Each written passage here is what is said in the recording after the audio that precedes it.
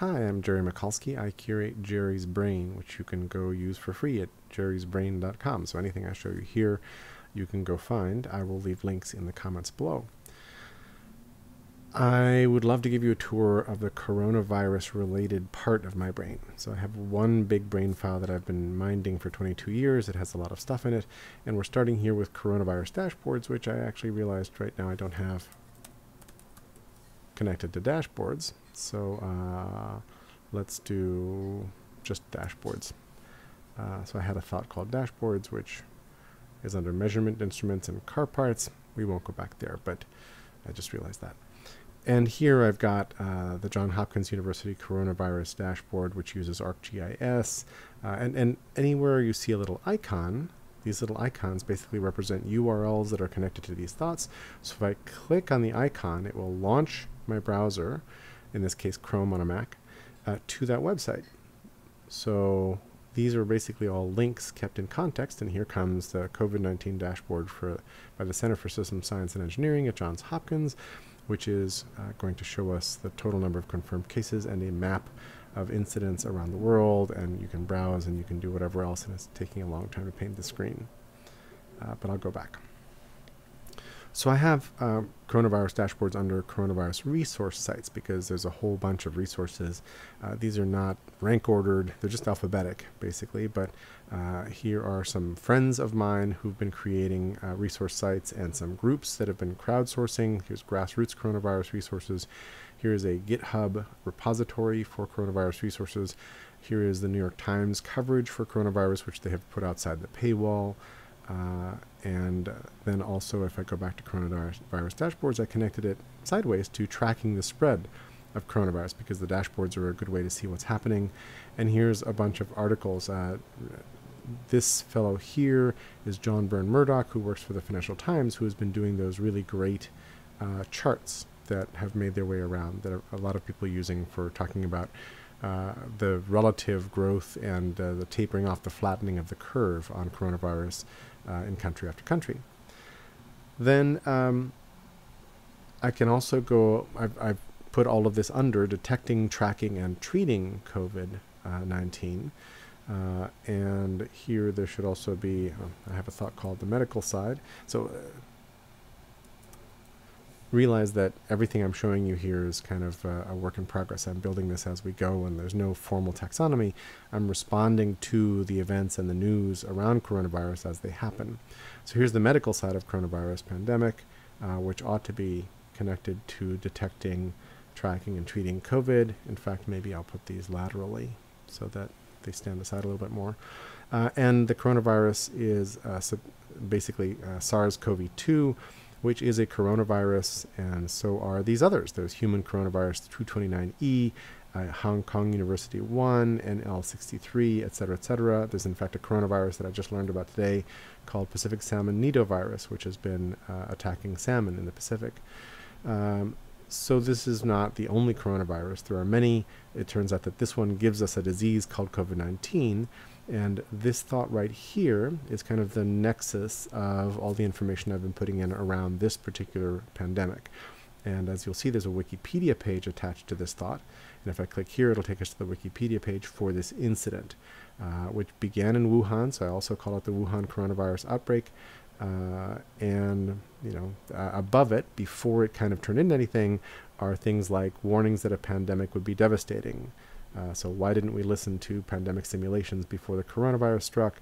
And Donald Trump was warned many, many times that a pandemic was coming.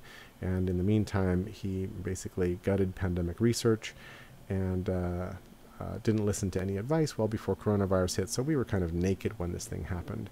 And I'm tracking the president's responses to coronavirus here. And as you'll see, it's a thicket of things, right? And in fact, I have that parallel to Trump's re-election campaign post-lockdown, because he's holding press conferences, and they're actually more like rallies than press conferences, and all of this gets political pretty quickly, but I don't ignore the political here. I'm actually going into it. So let's go back to the other side and talk about mitigating the coronavirus outbreak. And notice that if I just type something in, I can jump through my brain, through these thoughts. Every node is called a thought. And so mitigating is a pretty important one. I've got it under the top one. I have it also under generic pandemic response strategies like social distancing and so forth. And if you look down here, for example, I started trying to bubble up what are the issues. So, and I tried to make this thought here kind of simple, so it's cleaner than the other parts that I've just shown you. But for example, I'm trying to word this as neutrally as I can. How do we balance the damage from coronavirus with the damage to the economy? And the economy is not just the US, but worldwide. But this is a philosophical, moral, ethical question that governments have had to make in a hurry if they actually hadn't thought ahead. And this is a really big deal. So here there's room for other questions like, well, we can't let the cure be worse than the problem itself. So how about herd immunity strategies or other sorts of things?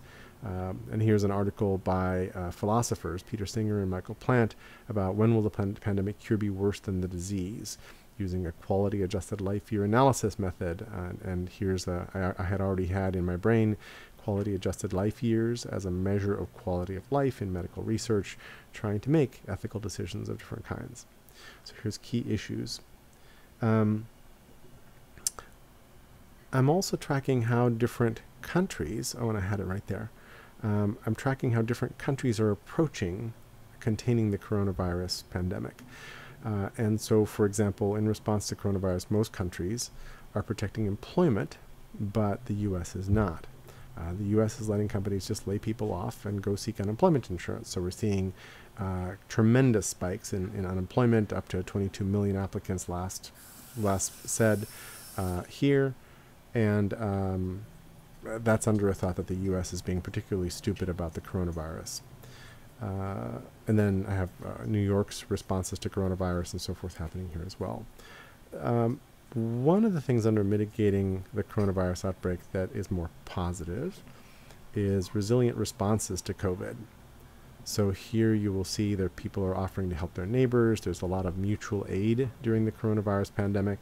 Here are a series of articles, buy gift cards to help keep small merchants in business during the pandemic, offer to help your neighbors, a whole series of things here. And there's a lot of articles about mutual aid networks arising, the amazing ways we are adapting locally. Here is a local response group registry. Basically, it's a Google Doc that people set up to try to help. Some of these are very local, some of them are not. Here are coronavirus volunteering opportunities. There's another thought for funding opportunities if you wanted to donate to some of these things. I have also a thought on life under lockdown because we've all had to adapt. And my wife and I are in Portland, Oregon. We are under, mandatory self-isolation. Go outside if you need to, but don't go outside too much. And so what happens to parenting during the pandemic? What happens to kids and elders during the coronavirus pandemic? And there's some silver linings here too. Lockdown is a mandatory pause, so look around. I have a thought called Silver Linings from the Coronavirus Pandemic, which has things like peace and quiet in urban settings during the pandemic. And here there have been some great drone videos on YouTube of Berkeley and San Francisco and cities in Europe. And also notions that in Delhi, for example, they're taking pictures today and comparing them to the same photo at the same location on a normal day when pollution was very heavy. So there are some silver linings here, but people are being affected. So another piece here, if I go back up to the top thought, is what are paths to normalcy after the shutdown? So how might we actually find our way to a normal place, to back into coming out of lockdown and back into society? So we're trying to figure out how that might work. Finally, here's the current state of the coronavirus pandemic, kind of where are we right now, and as the pandemic shifts stages, I will change what's here, but right now most places are or should be on lockdown to prevent coronavirus spread. So social distancing will have to happen repeatedly. There's this whole idea that we have to pump the brakes. One of the essayists called it the hammer and dance. I can find that article just by searching for hammer and the dance. So here's different organizations' suggestions for restarting the economy. We're going to have, Thomas Pueyo said we're going to have to do the hammer, which is the lockdown, and then the dance, which is letting go letting people come out, and then when things when the virus perks its head back up, clamping down again, etc. I have this under best articles during the COVID pandemic, which is an interesting place to look.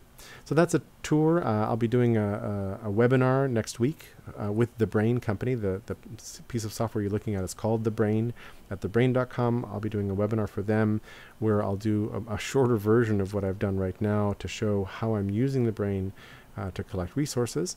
I thought this would be a simpler thing to put up front, and I'll put a link to the webinar and the comments for this video as well.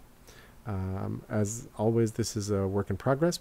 You can use the comments to send me resources or find me online. I'm all over, Twitter and other social media, so connect with me, and I'm very happy to receive more resources to curate into this. Thanks very much.